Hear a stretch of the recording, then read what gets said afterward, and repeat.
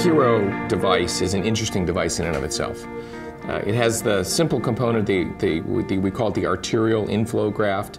This is the part of the graft that gets hooked on to an artery. Like any other dialysis graft, it's the inflow side of the graft.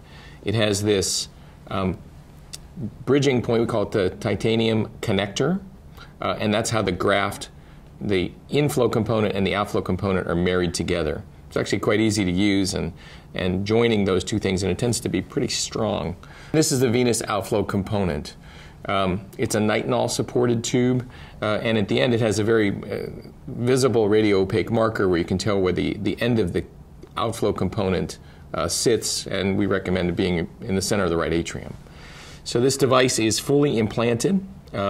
It takes a modest amount of endovascular skills to be able to implant it and there's some tricks that we've learned over the years to really implant it safely and easily.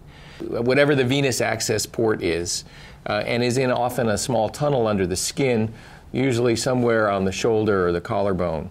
And how you place that actually is there's some subtlety to that to make sure it fits in a place that's convenient for the patient and not going to be subject to kinking or other things, and so there's a little bit of learning.